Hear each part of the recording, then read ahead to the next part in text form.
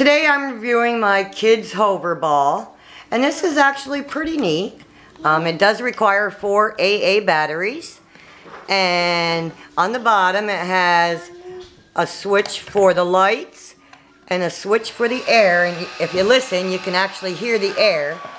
But you turn it over and see how it'll move on its own. Well, if you give it a kick, oh, it got stuck on my dog dish.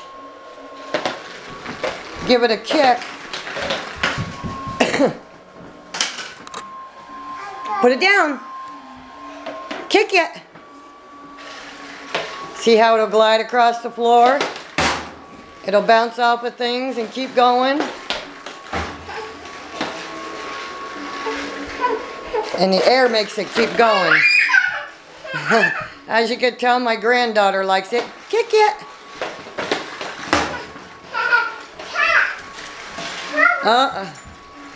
Bring it back this way, honey.